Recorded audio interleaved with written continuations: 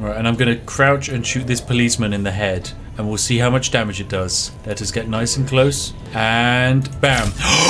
Oh!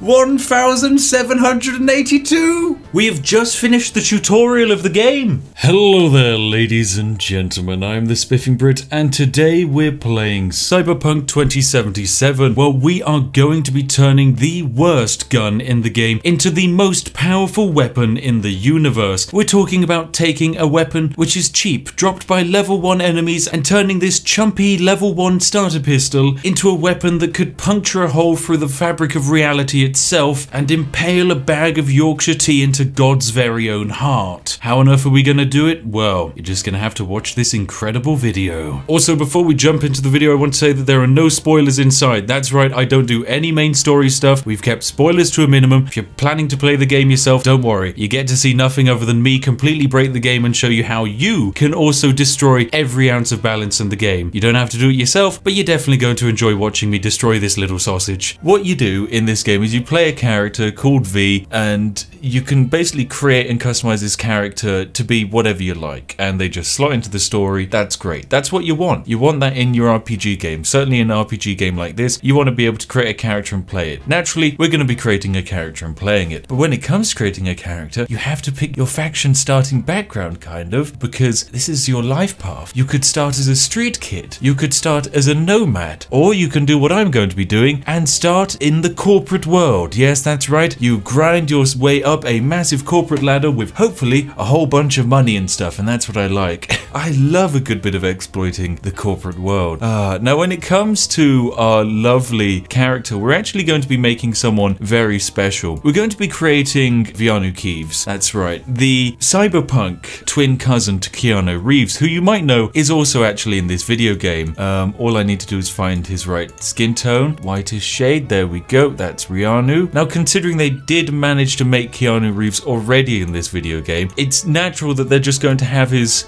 options in there already. I mean, just look at this sweet boy. That's some great hair. Oh my god, this is just some straight up anime stuff. That's just anime right there. Then we need to get his nose. Well, his nose is just simply the biggest nose that they have. It's got to be nose 21. That looks what an absolute scorcher of a nose there. That looks beautiful. Mouth, the biggest kissy mouth I can find, because there's one thing I know about Keanu Reeves. That man loves to give kisses with his lovely wholesome face. Oh, what a man. Oh yes. Oh, that beard is perfect. Oh, that is just fantastic. Oh, look at it. Oh, it is just absolutely amazing. Cyberware? We don't want any cyberware. Get rid of that cyberware. Right, time to get to work. FPS testing mode. Let's go, baby. Let's see how smooth this is. Oh, and the game's crashed! 12 seconds later. Oh, right, let's go. Let's go. And fellow Jackie again. Oh, no crash! No crash, ladies and gentlemen. The game is working. The game is working. Hello there. These people appear to be interested in me. From Arasaka HQ. Is there a problem? Oh, he said that without even moving his lips. What an incredible man. Right, let me go into my inventory already and see if I have a better pistol. So, here we go. This is the good stuff. So, every gun has stats, and they also have bonuses. So, this pistol does a 1.2 headshot damage multiplier. This is what you want. You don't want a plus 10 damage for a headshot. You want a multiplier, because multipliers can be broken much stronger than anything else. Oh my goodness, a straw hat. It's a straw hat, ladies and gentlemen. Oh yeah. Sorry, level requirement 2. You are level capping a straw woven trilby hat. Game, you can't do that. It's not okay. Like, I can understand it from a balancing perspective, but it's a straw hat. Right, away we go. Job done. Job done. Jackie, come on, let's go. I don't want to spoil the story to other people. What the I'm sorry, what the was that? Have you got phase shifting abilities? This man is incredible. What is this man? He's a beautiful boy. I will say I'm enjoying this game. I am very much enjoying this. This is my kind of game I can get behind. Now, before we get into the elevator, I'm going to be taking a look at my character stats because I've noticed that, yes, here we go. So with my reflexes, I can increase my handgun stat. Handguns are at level 2, and here we go. This is it. We've got a skill tree, ladies and gentlemen. After a successful headshot with a pistol or revolver, revolver. Crit chance increases by 25%. Nice. So that's okay. This is how we do it. We can get to a plus 100% critical hit chance if you can basically stack modifiers up to 75%. So if you can get up to 75%, then all you need is this to then guarantee 100%. We're already at 12%, so we're actually quite far there. Last round in pistol revolver clip deals double damage. No, hang on a second. So at the moment, we're currently doing about 75 damage with a headshot, but if we critical it, we can get more damage with a headshot. So already our revolver does 100% extra damage because it's a headshot. It does double damage. So instead of doing 75, it does 140. If it was to do a critical hit, it would double again, plus a bit extra. So we'd be doing like 300. And then if it's the final bullet, it doubles again. I don't think anyone balanced this game. I genuinely don't think anyone balanced this game, because the issue is they've included flat ×2s, and then they've also included modifiers. If you mix a percentage with a straight up doubling, then that doubling doesn't end. It just gets worse and worse and worse. Like, literally, this means the most overpowered weapon in the game is a goddamn flintlock pistol from the pirate era. You just pull that bad boy out, bam, one hit headshot, 100% critical hit chance, triple damage. Not even triple damage, quadruple damage, probably not even that at the end of the day. Removes the damage penalty from pistols and revolvers when shooting from a distance. So that means you can use it as a sniper. You whack a scope on it, your pistol is more powerful than a sniper rifle. No.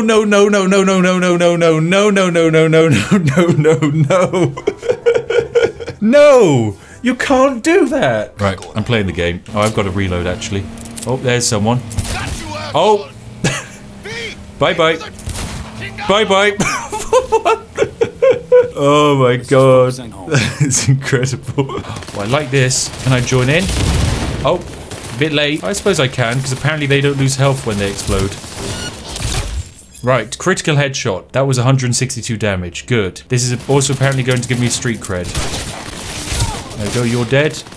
You are also dead. Headshot, headshot. Good stuff. And one last person. Shooty shoot, and you're dead. Good stuff. And I've leveled up my handguns again, which means I can open my perks, and you know what time it is. It's time to increase handgun critical chance by another 8%, because someone thought that would be a good idea. It's a strange game. Sometimes it works, sometimes it doesn't work. Right, talk to Jackie. I'm pretty excited to fill out this tech tree. Well, not tech tree. Sorry. Does my car not exist to you, Jackie? It is exceedingly rude to phase shift through someone's car. Right, combat started, so time to get rid of the silencer now. Let us fight. Cover me, B. Oh my... What? Sorry, I didn't move there. You can't just move me round cover when I don't want to be put round cover. Headshots for all, grenades for all. That's what we're all about at Spivco. Bam. Handgun level up again. Reduce recoil of pistols by 10% now. There we go. Hello, look at this man. He's just sat waiting here. I think this is a perfect time to try out our silencer and just see how much damage it can do. So let's crouch down, aim for the head, and skaboosh. 199 damage, and he fell to his death. Now that is some good stuff. And 51 critical body shot. Oh my goodness, this is good stuff. 102 headshot. So few shots and yet so much damage. I mean, of course, the damage over range drop-off is insane, but considering there's a mod to just simply remove it, there is simply no downside to using the pistol. Normally, you want to use rifles because they're great at range, but no. Just simply whack a scope onto this bad boy, and you have yourself a custom sniper rifle. Ooh, right, let's go. Let's go, Jackie. Let's go. Where's my car?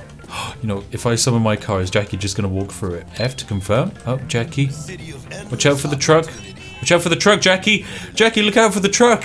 But if you got the cojones, Jackie does not care for truck. Truck move for Jackie. Right, there we go. We leveled up. Perfect. Let's go to perks. Upgrade reflexes again. Yeah, we just kind of have to. It's just by far the best thing in the universe. Deal 50% more damage with pistols and revolvers to enemies whose health is below 25%. That seems great. I kind of want... OK Corral is probably the best one here.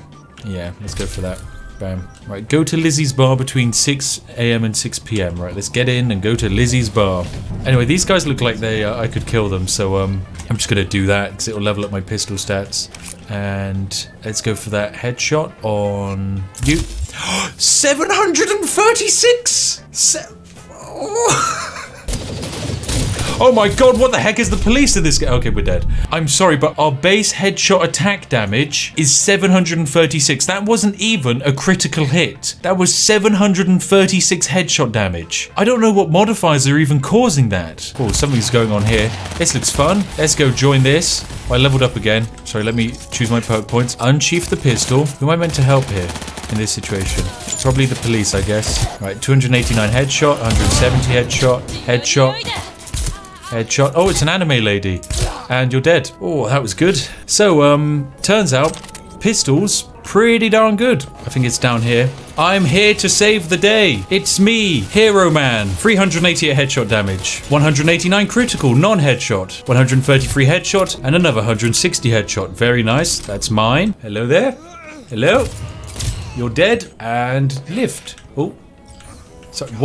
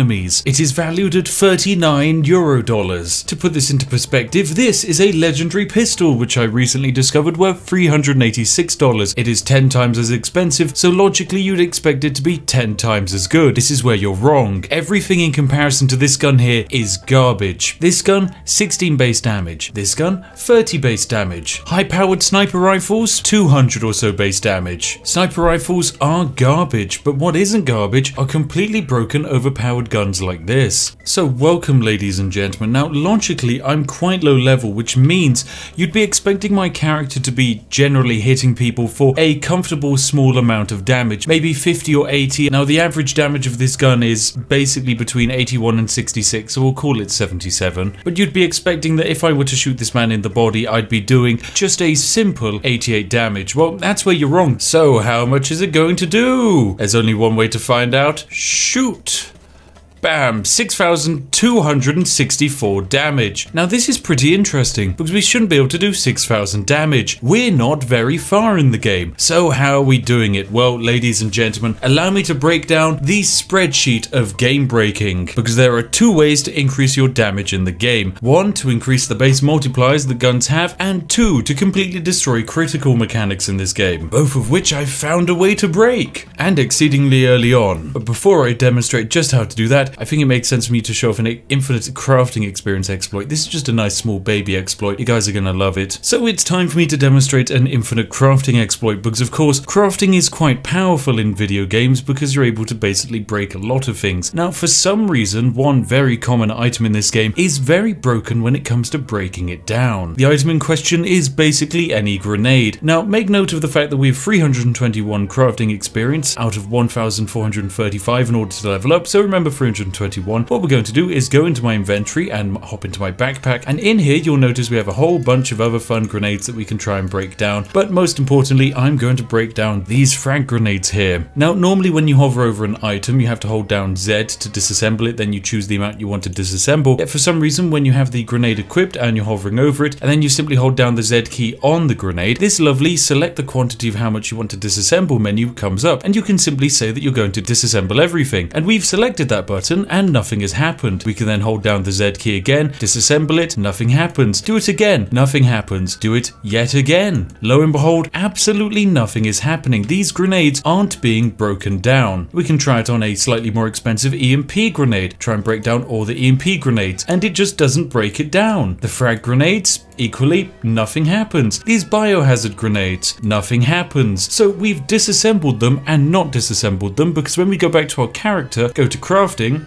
we're up to 525 experience. That's quite an improvement.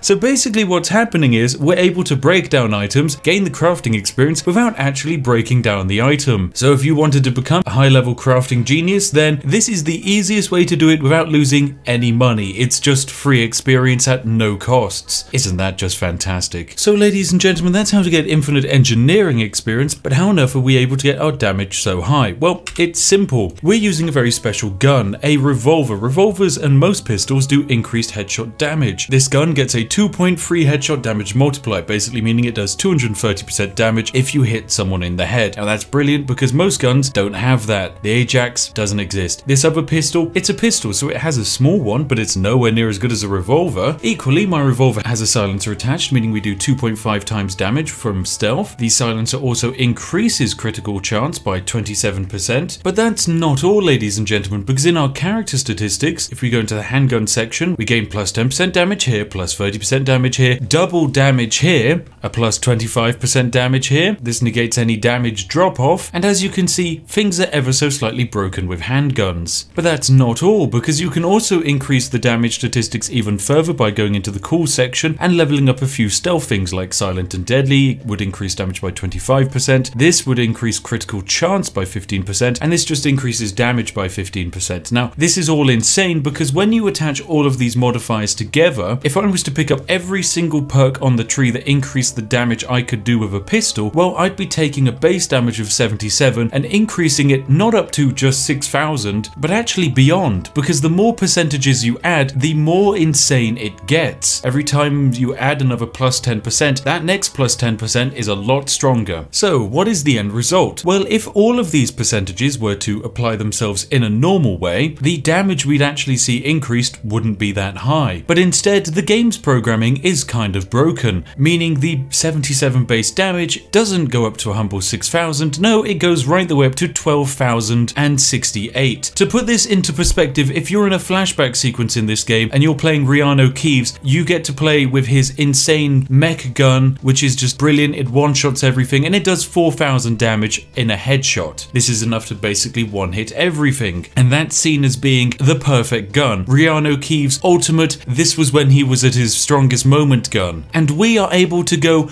beyond that damage level, not by a little bit, but by well over double, into 12,000 damage, using what? Well, a $58 random starting pistol which I picked up off the floor. So do you want A, the supreme S-tier mega gun, maybe even a super high-tier sniper rifle, or do you B, instead want a chumpy random revolver with the ability to puncture a hole through the bloody moon? But wait, that's not all, ladies and gentlemen, because of course, as I mentioned, there's critical hit chances in this game. Now, currently, if you were to stack all of the modifiers in this game to increase critical hit chance with, say, an assault rifle, then your critical hit chance might get as high as, I don't know, 30%. My goodness, that's incredible. Well, actually, no, it's pathetic, because with pistols, you're able to get your critical hit chance not up to 50%, not up to 70%, but up to 124%, meaning every single time you shoot, you're guaranteed a critical hit. How do you do it? Well, it's simple. Max out your reflexes statistic up to 20, and that's a plus 20% chance to crit. The brain power perk here increases critical hit chance by 25%. Westworld increases critical hit chance by 10%. High Noon increases it by 12%. Then level 7 in handguns increases it by a further 5%. And then finally in the stealth section, Strike from the Shadows adds another 25% to it. This is enough to raise the critical hit chance up to 124% chance of firing with each and every shot. But what is a critical hit? Well, a base critical hit is just 200% extra damage. But what if you were to fully max it out? Well, it's interesting you should ask that, ladies and gentlemen. Well, of course, a maximum critical hit doesn't just do base damage, it also does an extra plus 20% damage from a fistful of Eurodollars. Then I'm also getting a plus 16% critical damage from just having level 8 in cool. This can be maxed out to a plus 40% critical damage. And then finally, the gun itself, being a chumpy random pistol, also has a plus 20% crit damage, meaning in total, if we were to land a critical hit, we do an extra 254% damage. What does that mean? Well, it means our chumpy gun doesn't do a base damage of 77 anymore. Instead, its base damage, if we were to get a critical hit on someone's head whilst being in stealth, is now at 30,652. That is well over 400 times more powerful than it actually starts off at. How has this gotten into the game?